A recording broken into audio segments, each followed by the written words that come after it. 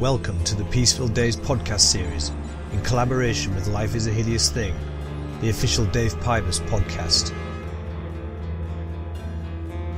Peaceville Records, a label that started in 1987 and remains fearlessly independent to this day, one which has never been afraid to take risks and do things differently. Its core mission? To always challenge and push the boundaries musically. I worked there from July 1990 to October 1993, been involved with some of the label's most influential signings. This episode of the Peaceville Days podcast series features My Dying Bride.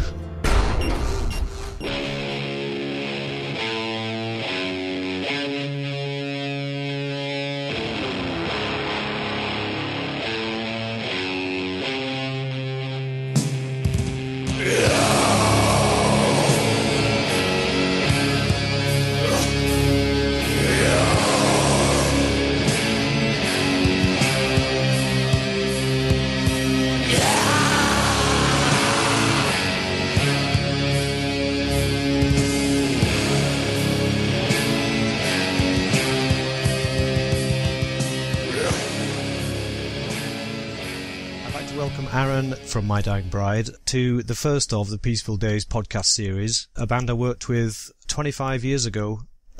Bloody hell. And right before you guys even had a record out, one of the first memories I have of the band was when Peaceville were looking to sign you guys. I think you were remixing or mixing down a God Is Alone 7-inch in a studio in Leeds. Do you remember that? It was God Is Alone, the 7-inch single. Which was actually also the first record for Listenable Records. Lauren Mill's still there as well. He, of course, did Pear Drop magazine back then, called. I'm not sure if that's still going. But it wasn't Leeds, it was Bradford, being a Bradford-based band. We recorded our demo a few months before that, Towards the Sinister. I think it was called Voltage. It's where we rehearsed, where a lot of bands rehearsed from the north of England. And we did the demo there originally, I can't remember when, but it did very well for us. And we sent a copy to Pear Drop magazine, and Lauren really liked it. He was thinking of starting a record label, so said, would you like to be the first band on it? And we thought, yeah, of course, who doesn't want to make a record then? But we recorded God Is Alone there, and I think, obviously this is before email, must have rung and got in touch, and I think I invited you along to the studio for the final mixing of the two tracks. And we were pretty nervous, because we were fans of Peaceville and Earache back then. They were the two labels. We wanted to be on one of the two labels. And after you got in touch, we thought, yeah, we'll get Dave down to the mix and just see what he thinks of it. And the rest is history. I'm trying to paint a picture for the people listening of where we were working at the time. It was like a cold office in Dewsbury, and it wasn't very glamorous at all. It was a very small place. There was only 3 people working there at the time. And so whenever a band came to visit, the place instantly got too crowded. Pretty cold in there, and all the records used to get, not warped, but like you could tell they were potentially being damaged from the cold. And there was a lot of moisture in there, so that, I was trying to do artwork that was like soggy. And it was pretty grim. As we sort of expanded, we moved next door, and I think that was where you guys came down one day with the Sandman comic. I remember you just put it on the table and you said something like, yeah, I want this artist for as first release, and you just got to find him. That was it. I had no clue. I was only 21, I think. And I had no clue how that, it's pre-internet, pre-mobile phone. Like, it was so difficult to sort of try and imagine how to just pick out this name of a comic. We simply assumed we thought, well, it's a record label. They know everything. They've got loads of contacts. So if they can get any artist. So, being a bit of a Dave McKean fan, I just thought, yeah. He's probably going to say when Peaceville do eventually get in touch with him, there's no harm in asking. I'm not aware of any other McKean covers, but, you never know. There's a million albums out there. And I just thought, well, I'm sure the record label has tons of contact. I'll drop it off with them. I'll leave them with it and see what happens. And it turned out to be quite positive. I was calling the office of DC Comics in New York for 2 weeks, and because of the time difference, I was young, and I knew there was a time difference, but I seemed to get it wrong every time I called, and there was this like little janitor woman who'd answer the phone, and she sounded a little bit like Hong Kong Fooey, but she sounded like the female version of that voice, like very American sort of Brooklyn accent, saying, "Oh, sorry, there's no one in the office today. You're ringing a bit too early. Try again like tomorrow." So I was doing this for like 2 weeks, ringing randomly, trying to get hold of this Dave McKean. And one day, I think she got a little bit like worried that, I wasn't getting anywhere. And she said, "Look, I'll have a look on the desk. There's like a little box with all the phone numbers. I'll just go through it and I'll see if his number's in there." And it was. And when she read it out to me, it was a number from England. And I was like, "Oh my God, I've been ringing America for like 2 weeks. And this guy's British."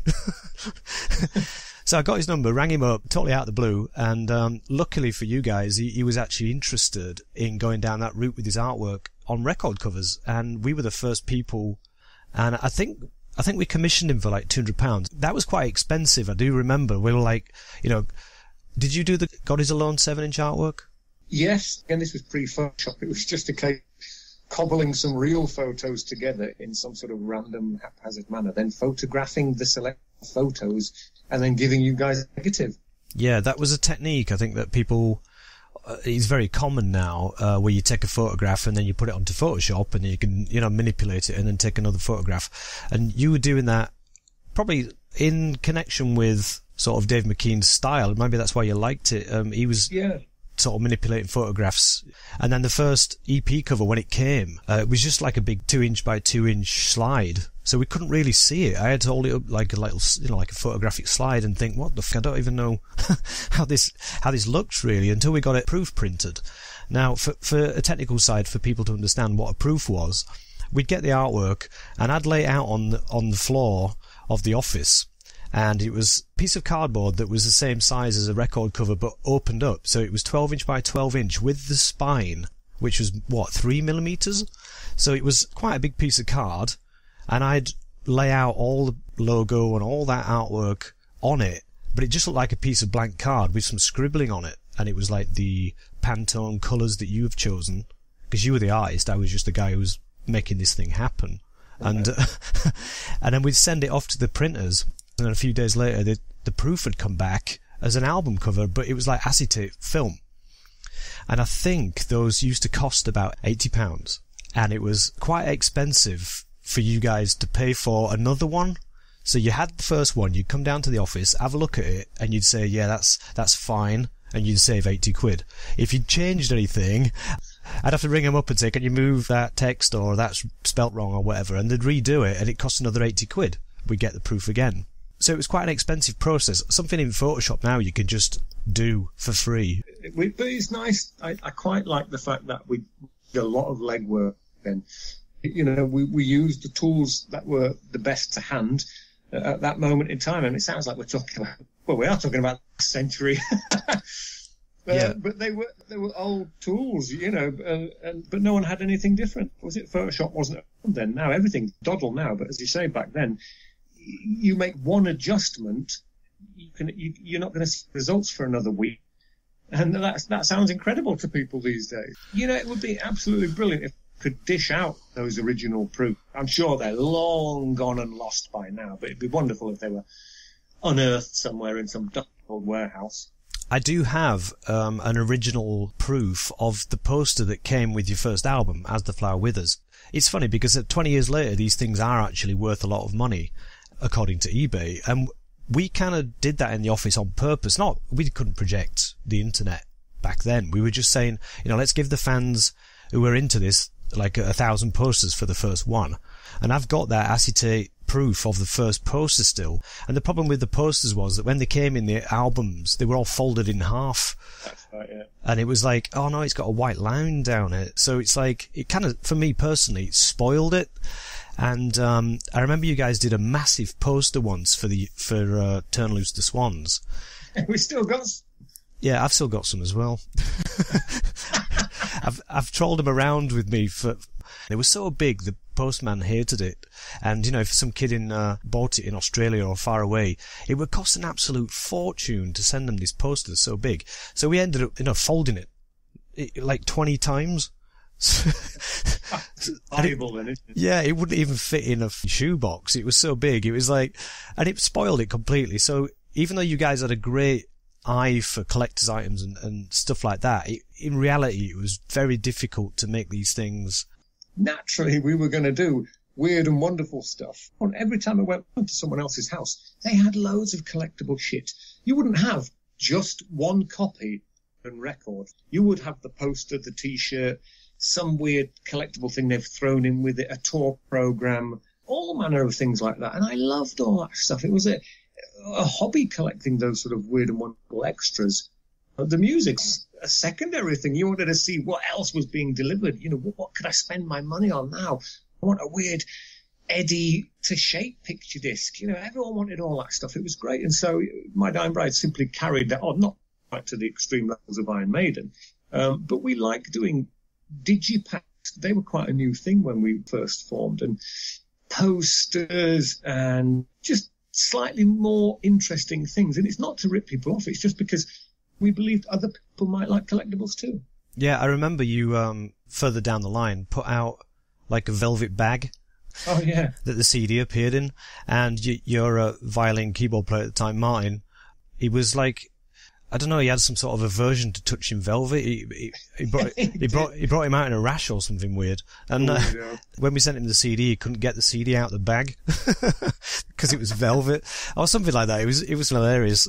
Very few people actually knew that the CD version of Turn Loose the Swans was limited in black bags with their little drawstring and My Dying Bride logo emblazed in gold thread. I still have one bag left, but you very rarely see them. Either people have lost them or keep hold of them because, you know, even since eBay's begun, I think I've seen 3 on eBay in all years. So either they're lost or people are hanging on to them. Our relationship, of course, is the fact that we lived in the same town, which meant I could walk to your office from my house. You know, I could come round, we could sit there, push things on a piece of paper to the pub, come back, everything's hunky-dory, and wander off home again. So I think that helped bond us, you know, because we've been sort of good mates for such a long time. And I think just going down there face to face and just sort of working together, we both had things we wanted to do, both going for the right thing, the same sort of ideas. And the ultimate gain was to push the band with quality products. And yeah, if we needed amendments, you could ring me and I'd be there within the hour. And there's not many bands have got that kind of relationship with the label. So, you know, it worked really well for us. So going back on to right back in the day, your first EP, Dave McKean was involved with, he only did the cover. And the rest of it, we had to like put together the EP on all formats. It was on cassette, CD, and vinyl. And I guess Dave had built it around, you know, a vinyl cover, and the rest was kind of like an afterthought. I was very disappointed with the cassette because it's such a weird shape. I think for the first album, then Dave obviously got the EP and he loved it, but he said, you know what, I want to do another one for you guys, but I want to do it all. I want to do the labels and people to understand what a label is. It's the actual centre of the CD disc. And he wanted to make that artwork.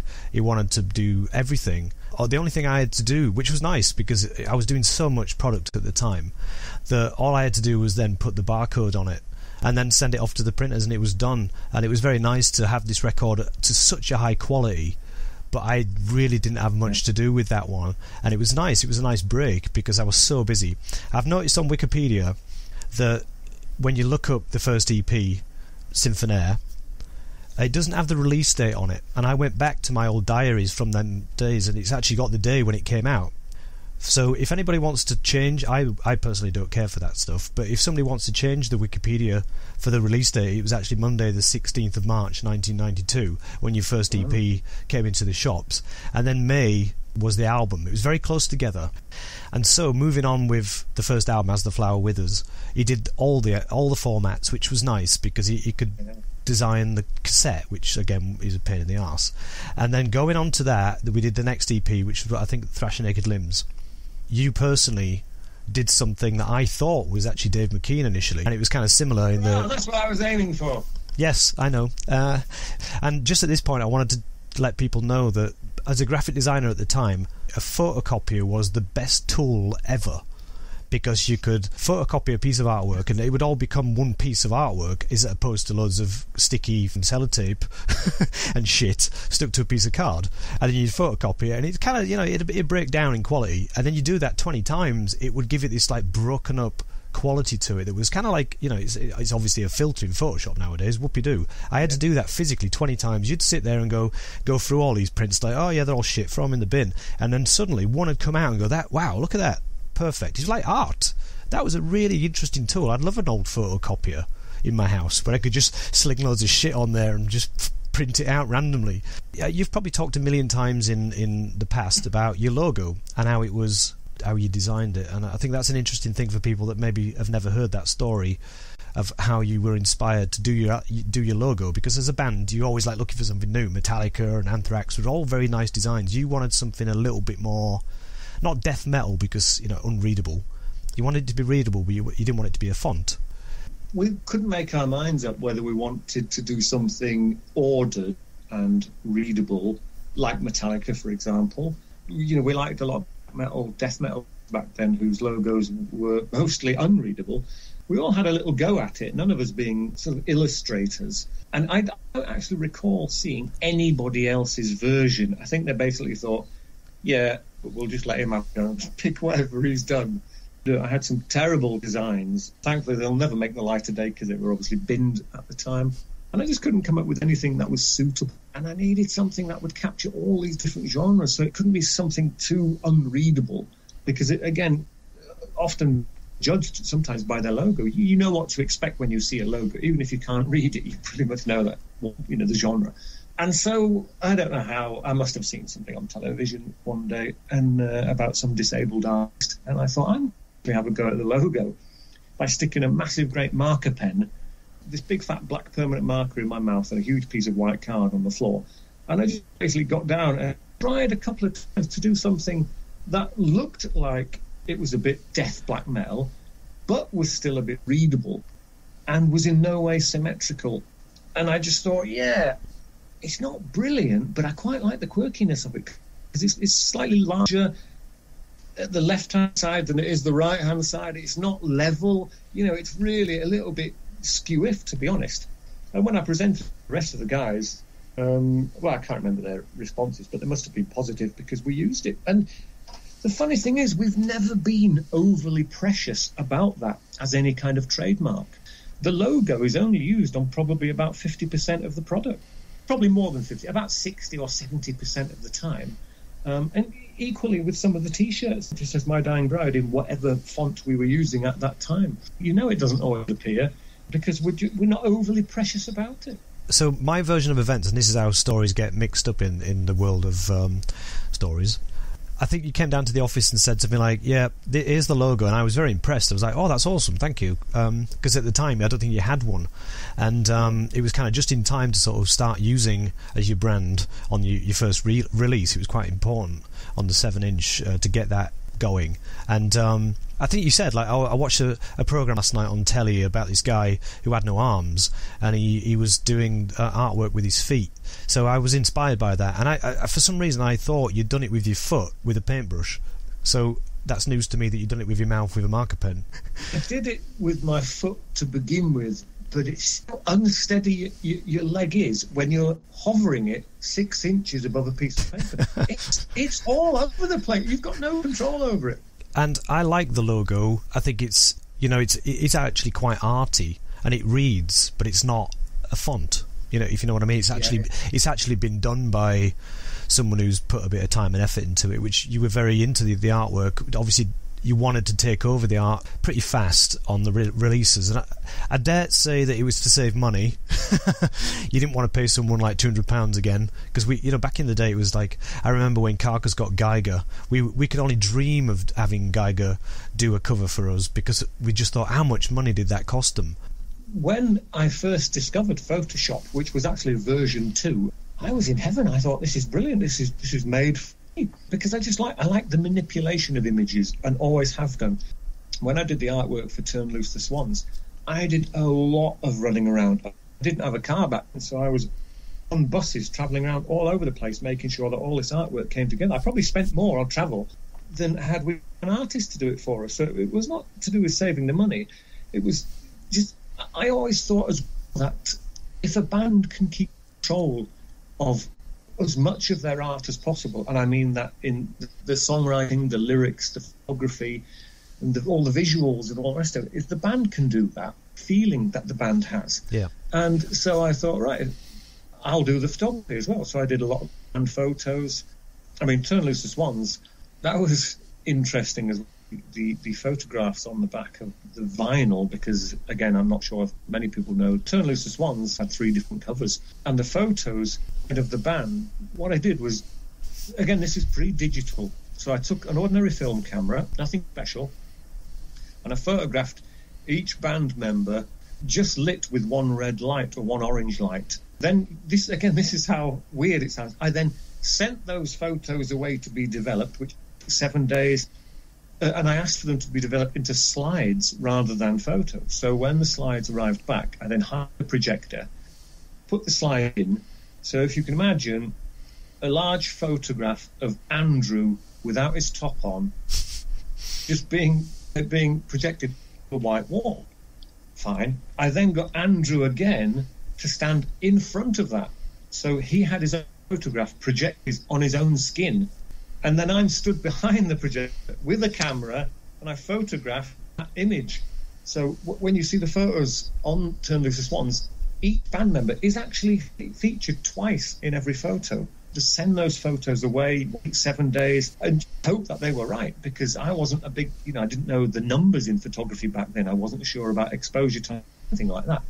So hoping that we were going to get something back, and they weren't all ruined. Thankfully, they were all right. And that process, I mean, hiring the projector and everything, all the photographs, it's not cheap. And the whole process probably took 3 weeks to do. You can do it in an hour these days. Or less, yeah. I elaborately spent 3 weeks trying to set up some interesting photos. And I doubt I would ever go back to doing something like that, because it's just a lot of hard work. I do remember when you brought down the photographs on the back of the Thrash of Naked Limbs EP. You can see it there. The images were photographs you'd done again of the band, and then you gave me the original prints, and you'd put like black paint all over them, and I was like, "What have you done?" It looks great, but if people could see this, they think you just like made a right mess of it. We liked the whole idea of mystery. Why we only ever use first names as well. There were no surnames on the several releases. It was just Aaron, Andrew, Calvin, Rick, Martin, Aid. And so again, I took those photographs. Again, no exposure equipment, nothing. It was just very simple click camera. That's what I really liked about being on Peaceville. That nothing was too weird for you guys. We'd come up with some crazy, and you guys would all right. And I just thought that was wonderful. A lot of other record labels would simply dismiss these ideas as being crazy, and they'd say, "Forget it. We've hired a photographer. We're going to do gorgeous, beautifully lit photos, and they're going to be on, and we'll use them for press photos and everything." We just didn't do that. I mean, I remember the photo cuts that we had back then as well. Again, it's a group photo. I set the thing up on a tripod. 1, 2, 3, off we go. Gave it to Calvin. Put some black ink all over it. We gave it to you. You printed the logo on it and the names underneath. But we like to keep that air of mystery, and we kept it for a long time. Yeah, and I used to encourage that with certain bands. In some bands, I wanted to make them into stars, which sounds ridiculous, but you wanted people to know who the singer was, for example. Yeah. And with you guys, I wanted to encourage that you were on a label where you've got 10 bands. You can experiment with one doing that and see how it goes. Just to move on from that EP quickly.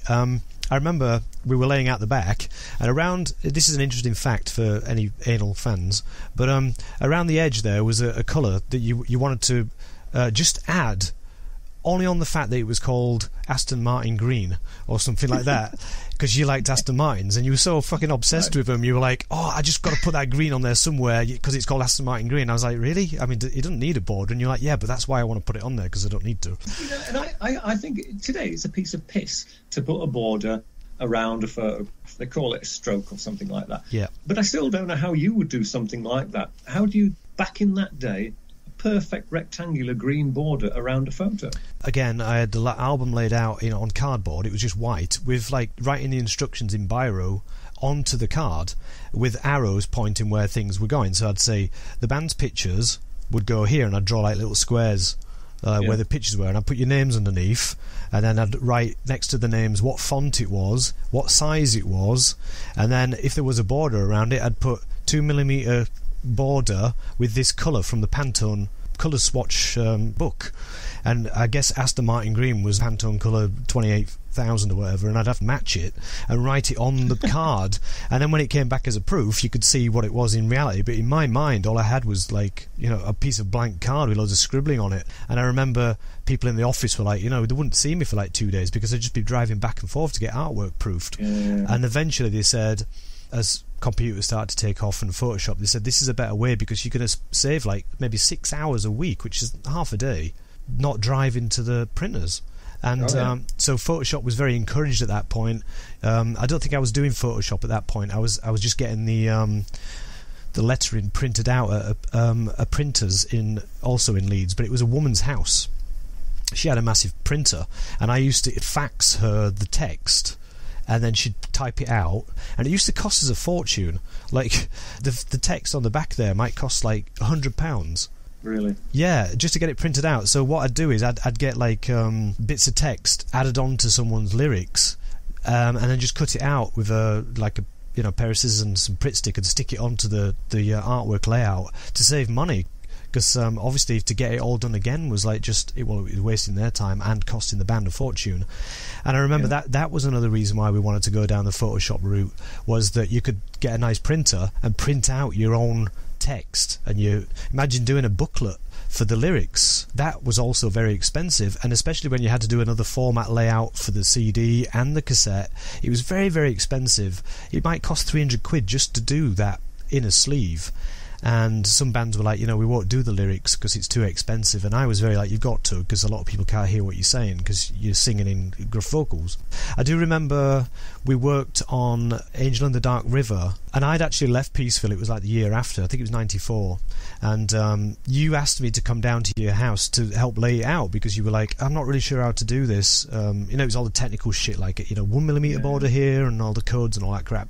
And you said, come down to you know, where you were living in Dewsbury and lay it out. And we laid it out on your front room floor to go along with that. You were a very expressive artist, a very expressive singer, very deep with the lyrics and the way you presented yourself live. But like I said the other day, off stage, behind, you know, backstage or whatever, it was a very different animal. You were like the biggest joker, funniest guy to be around, probably next to Nick Holmes, again another depressive singer that was very funny off stage. There's that yin and yang thing that we go through. It's the same with comedians. Apparently a lot of comedians make depressives, and it's just when you have somewhere to put all your doom, gloom and misery and depression, it leaves you feeling absolutely wonderful. So when you've done a gig and you've wept on stage and you've exorcised all the negativity out of your soul, come the next gig, you are nervous fucking wreck before you go on stage because you know what's coming. It's hard work being on stage. You torment yourself being on stage, but it's such a massive relief when it's finished. My favourite part of being on stage is when I say good night. I do remember a lot of artists saying, please don't tell me what to do with the cover because it'll destroy what I actually want to do. And it was very difficult for me not to, because I wanted it to be brilliant. But the more you said, the shitter it got. Yeah, true. And I do remember Dave McKean saying, like, you know, just give me the lyrics of the record, which was difficult at the time because you guys were recording and I think some elements were missing on that. It was very, like, back and forth. It was like a whole community of people putting in work into these covers. I think that came across for the fans too. I think they recognised that you loved it. But as an influence, what were your personal influences artistically beyond Dave McKean? I think once you got him, you thought, right, we've done that now. In all honesty, there weren't any, I don't think, because what would happen is I've got some visions already in my mind, and I could see these visions in my head, and I just needed to express them in the visual 2 dimension for everyone else to see.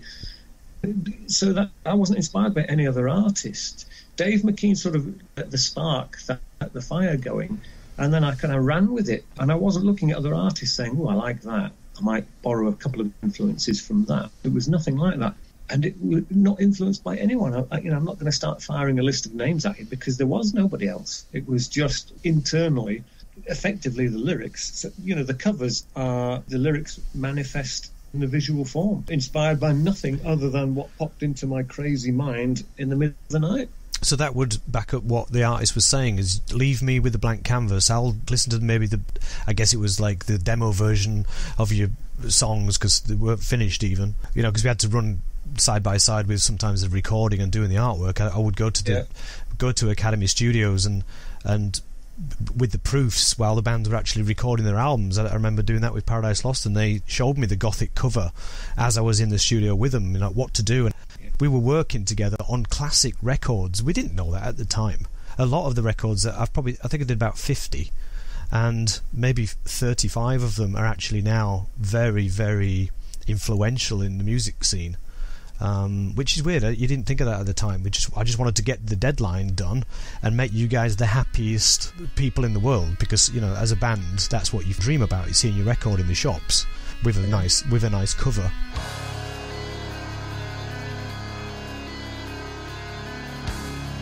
Thanks to Aaron for taking the time out of the studio to go back into the past. I also managed to get none other than the cover illustrator Dave McKean to add his memories. Enjoy. So how did you find doing the first ever one? I know it's difficult to sort of remember.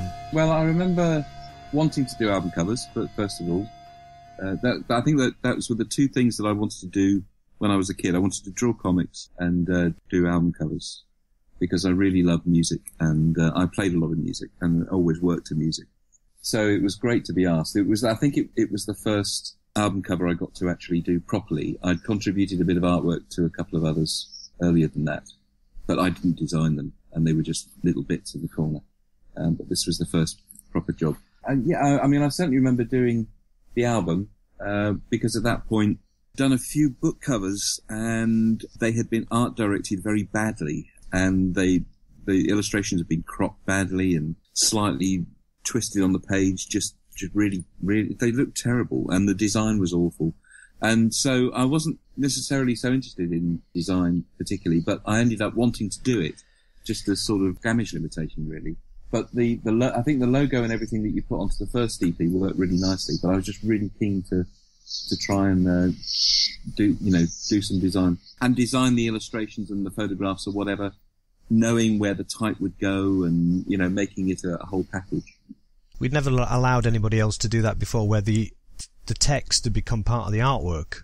Yes. And for me, as a graphic designer, and believe me, Dave, I hated graphic design at the time. I'd just left college, and I found that I'd done a college course that I didn't enjoy. It was terrible. I was like, what the hell am I doing this for? I was an illustrator.